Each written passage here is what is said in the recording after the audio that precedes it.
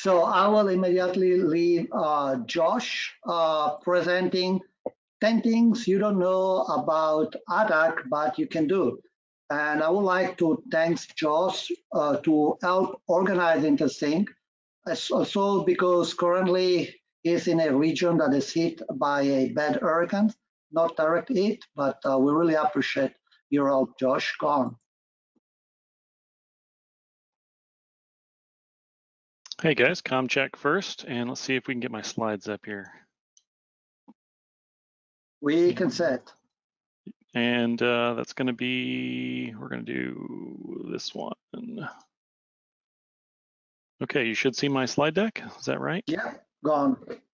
Great. So my name is Josh, and I'm kind of filling in here. Our presenter wasn't able to make it, so with Ralph's help, we were able to put together a slide deck, and we were hoping to show folks at least 10 things that they don't know how to do in ATAK.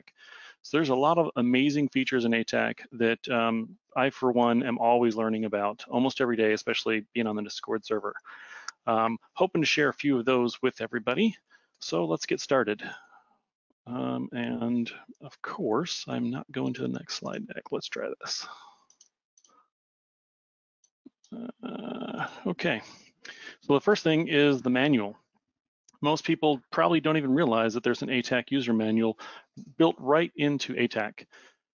It can be reached by going into settings and then support, and you'll see the ATAK user manual. Also, you'll have the release changelog, which is really cool at keeping up with what are the recent changes in your version of ATAK. There's also a data set instructions, which is a text file that explains where you can put your DTED, your GRG, and your other files. So very handy. I recommend checking those out. The manual is a wealth of information. Next, so now that you've got ATAK and you want to make some custom settings, you want to change some of your settings, the settings menu can be a little daunting. There's just so many options in there, which is great, but you will inevitably probably have a hard time finding that one thing you remember seeing and you can't find it again. Use the search bar up top and start typing out what you can remember. We have a couple of photos here, example of encryption and meshing, and that'll really help you find that location until you get it memorized. Another thing you want to do is save the settings. I think we touch on that on a slide deck later on, but you can save some of your settings and your preferences also to your phone.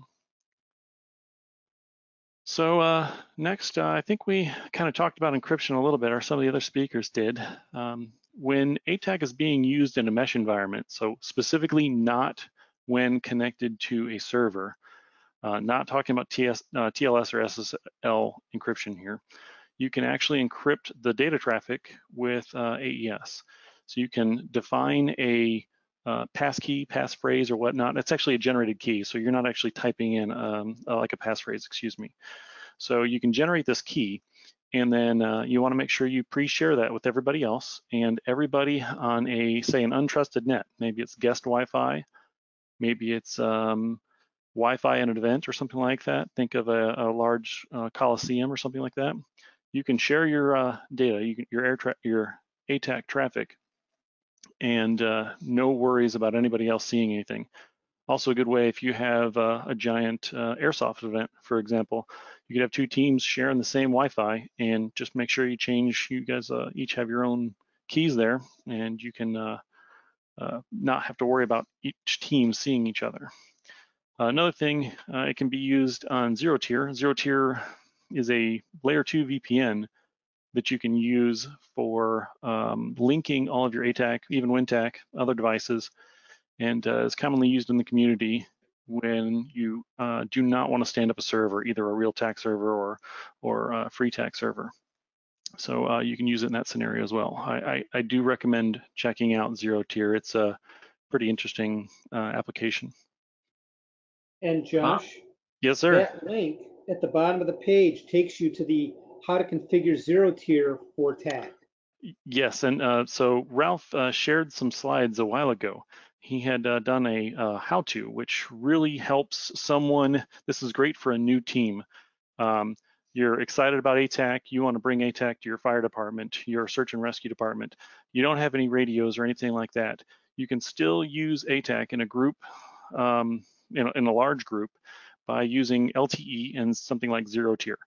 You don't have to worry about rolling your own OpenVPN server or anything too technical. Zero tier is very friendly. And again, with the slides, Ralph put together a very good presentation and tutorial how to get tied in with using zero tier. Very interesting, and I highly recommend it for new folks wanting to try out zero tier. And one more thing, go ahead. You can also connect that your home or office network to your phone-based network. So you can have WinTAK and all of your ATAK devices on the same network. Over. Yeah, and that's actually how I use it myself. I run WinTAK here at home, and anytime I'm running ATAK on mine or my wife's phone, we easily just see everybody because we'll have zero tier running in the background. It's very battery friendly, and it's a good alternative if you're just not set up or not ready to run a server implementation on a Pi or Docker, whatever you run. So I definitely recommend checking that out. And I will make these slides available so that you guys can go more in depth on some of these links that we provided. There's going to be some links in the slides further ahead for some much more detailed information that we just can't dive completely down into on the slides. So another awesome feature that most people probably will never even realize it's there, whether you use your finger or you happen to use a pen on your phone. You can double tap and hold, and then you can slide your finger up or down, and that's an easy way to zoom in or out of the map if you don't want to use two fingers for whatever reason. Pretty handy little feature. Also comes in handy later on, you may see as we talk about decks. So speaking of decks, this is another one. I'm not going to show the entire video, but Ralph set up a video to explain some of these features and how to start them, and it goes into detail on starting decks, how to use it, how to use this specific feature. Decks is Samsung specific, and it kind of allows a desktop environment for, you can, for example, send it to your wireless screen. In my case, my TV will support it through, I believe, Chromecast or something like that. So you can wirelessly send a giant version of ATAK to your screen, but then the controls aren't necessarily friendly. One of the settings that you can go in here is enabling decks friendly controls. That really makes a difference. And you'll also get a little slider bar that goes on the left side of your screen, right underneath that kind of compass heading deal there.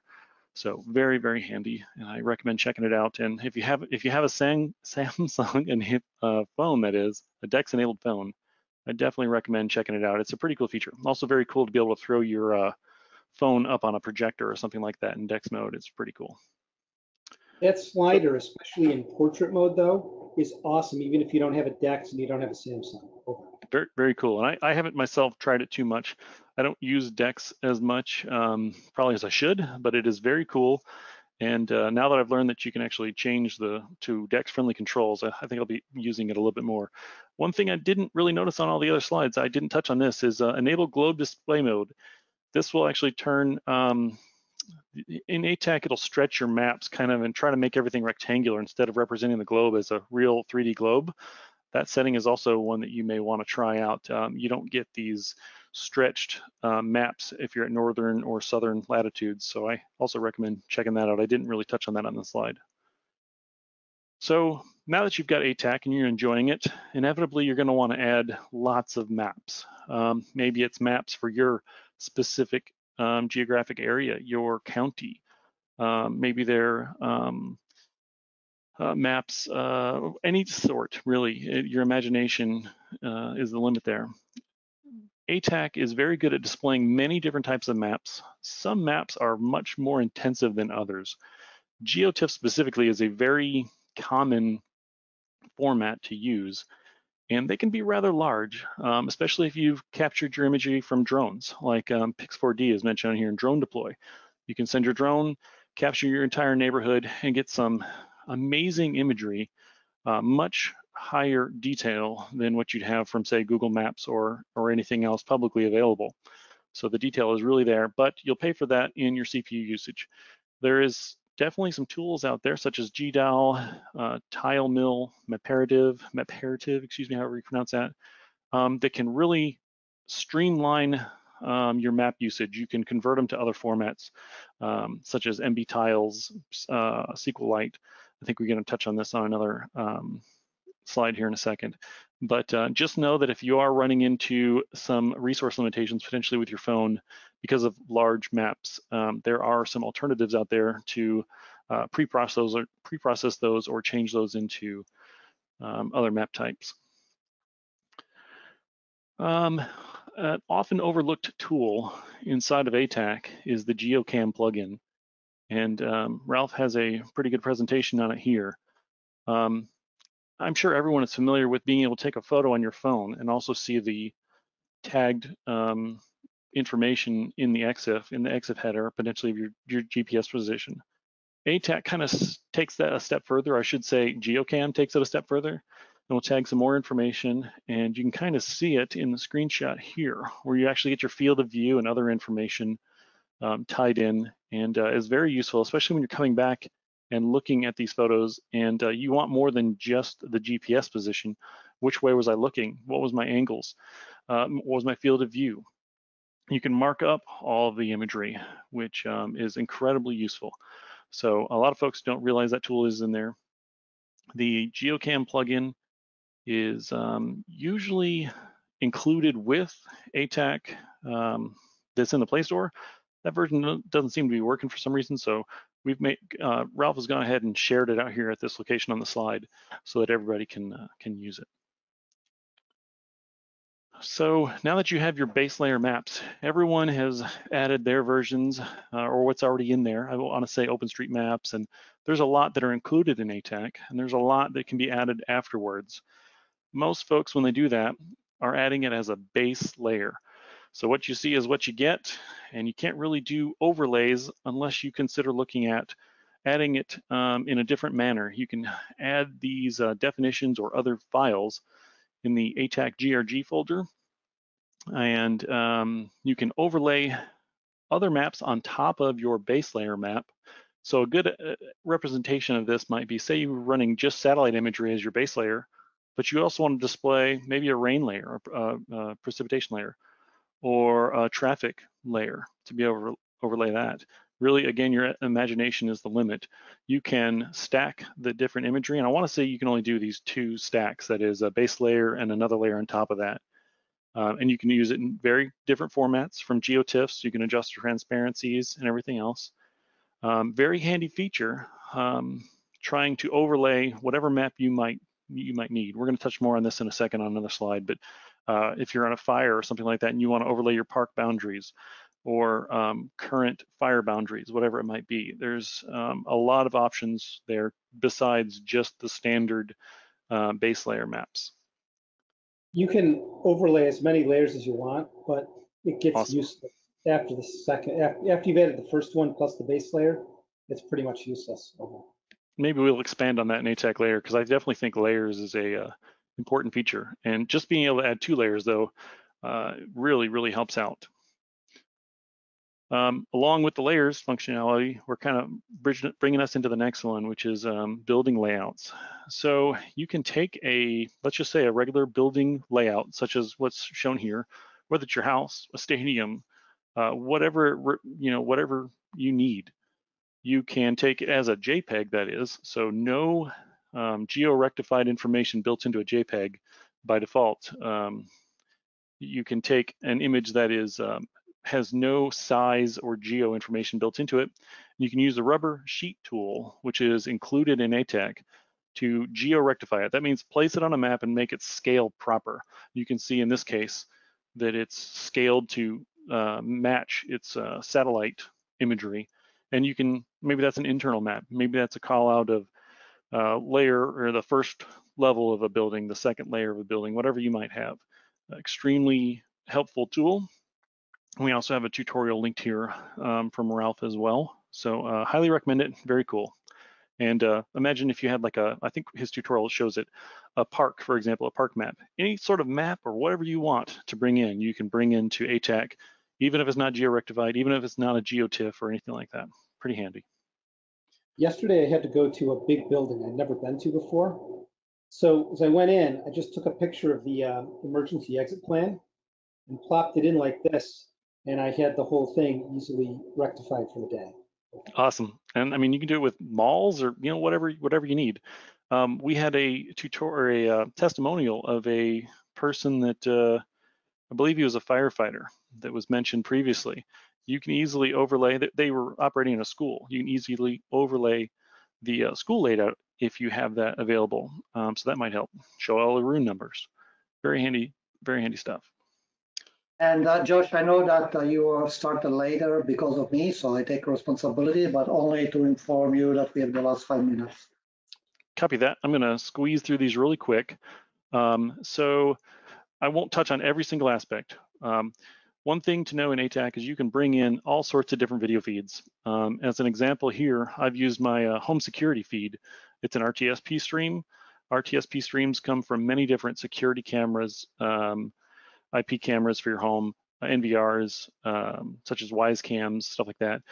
There's functionality in there. You can basically bring your video feeds into ATAK. Definitely something to check out. So initially, this presentation was 10 things. We have a few more. I guess I'll use up a little bit of the time and then try to save some for QA. And sorry, Corvo, how much time do we have there? Just about 4 minutes? Oh, let's say 5 minutes because you started late. Okay. Well, these will go pretty quick. We're in the home stretch. So one of the things you can change if you want to customize ATAK, you can adjust or make your own splash screen and about screen. You can basically just place your PNG file in the ATAK support folder, make sure it's named properly, and you can get your own little customized version of ATAK. Pretty cool little feature. The toolbar. Most people don't realize that you can customize the toolbar. The steps here define how to get in there, remove or replace, edit, rearrange the toolbar, and then you can also export and save those settings. So that you don't have to redo that every time you're wiping out ATAK or adding it to a new phone and whatnot. GPX tracks. All these next slides are going to kind of be similar. Track history, GPX, and routes are all very similar terminology, but different pieces. In ATAK, as you're running around, you're going to generate a track history. That track history can be exported. Either you can set it up before or after your trips. But you can create a GPX file. You can later use those GPX files to make routes. Where did I go? Is this going to be a route I'm going to use every day? Is that my commute back and forth to work? Or maybe it's a hiking trail. You can definitely use these GPX files and very handy to know how to work with those. With those GPX files, if you want to simulate a route in ATAK, you can actually run a separate outside application called Lakido. And you can download that from the Play Store. You'll put your phone in developer mode, and then you can create a route inside of Lakido, and it will actually try to trace the roads if you select road. And you can then hit play, and you will fake GPS location to ATAK, and ATAK will pretend to basically go down a route. Very handy for simulating, testing, and so forth. Just maybe you're trying to learn functionality inside of ATAK. Maybe you, for some reason, don't want people to know where your position is on ATAK and you want to fake it. Pretty cool tool. Zello, and I'll try to wrap up here really quick here, Corvo. So Zello is not built into ATAK, but if you are a new team and trying to use ATAK, if you do not have handheld radios, one of the things you're looking for usually to coordinate with other folks is, in addition to ATAK, is some way to have voice comms. So Zello is a great free tool that you can basically make a channel, net, so to speak, and be able to communicate with your peers. Discord also offers this functionality, but you can create a PTT button that overlays on top of ATAK, and you don't have to get out of ATAK like you would normally into an application. You wouldn't have to bounce between the two applications to talk. So being able to throw a PTT button over top of ATAK, you stay inside of ATAK and keep that SA, and you don't drop out of it. Cool feature that you might want to check out if you're looking at either of those apps, Zello or Discord. And by the way, Josh, we have a user called Wesley, aka Goss, that managed to connect a real Baofeng with Zello, Yes. so that you have IP to real radio connection. And yes. I tried that. It's really super, super cool. Yeah, and your imagination is the limit on that too. I mean, you can bridge back and forth with ROIP, VoIP, whatever you want to call it, but there's definitely some cool things that the users in the community have created, and this kind of goes hand in hand with it. Another thing, once you've got ATAK and you have a large amount of imagery, you can use tools such as the data sync tool, I want to say, that is inside of TAKServer. If you do not have access to a TAKServer, you can use something like Resilio Sync or SyncThing to sync large amounts of maps, just basically almost effortlessly between all of your groups of phones and your PCs potentially running WinTAK. It works for other things besides map files, DTED. You can even share like your mesh encryption key. So imagine you want to rotate your keys. You literally just change a file on one phone and it spits it out to all the rest that have connectivity. It really makes syncing all of your devices with that type of data pretty easy. One thing to note, do not sync the entire ATAK folder. You'll have issues if you do that. All the phones won't want to talk together. And we're in the home stretch here. Quitting without confirming. Most folks, when you're trying to exit ATAK, you forget that you need to go up to the little buttons up in the corner and actually choose exit.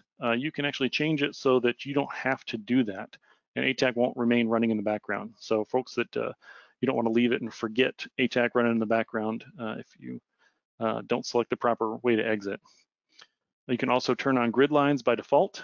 It's another setting. Just go ahead and search for grid inside the settings menu. And I'm going to kind of probably end it here. I don't want to go too much further. I want to see how many slides that we have left. That's pretty much it. So this is a tutorial on how to get DTED. We have the entire world's worth of DTED 0. You can also get specific areas. Please come back and look at the slide and the tutorials in here if you're interested in loading 3D terrain data. It really takes ATAK a step further.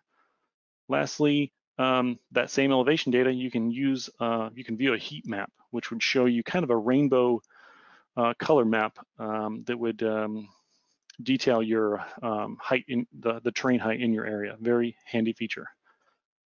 This is one of the most important slides, I think, in the entire deck.